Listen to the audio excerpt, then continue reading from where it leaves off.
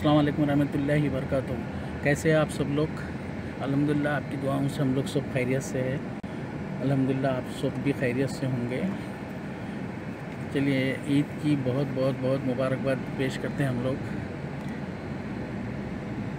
आप सबको ईद की दिल की गहराई से मुबारकबाद देते हैं।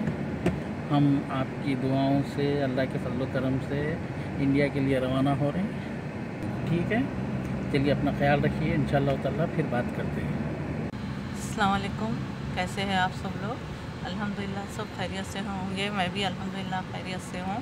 अल्लाह आप सब लोगों को अच्छा रखे, आपके सब नेक हाजतें, नेक तमन्नाएं पूरी करे। आमीन आमीन सुम्मा आमीन।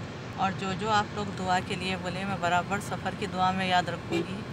जो लोग सेहत के लिए बोले, लड़कियों की शादी के लिए, औलाद के लिए, मैं इंशाल्लाह ज़रूर याद रखूँगी। और जॉब के लिए भी जो बोले। और हम लोग इंडिया के लिए निकल रहे हैं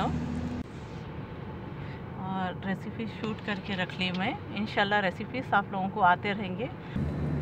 इंशाअल्लाह ताला आपको रेसिपीज़ आते रहेंगे, रुकेंगे नहीं।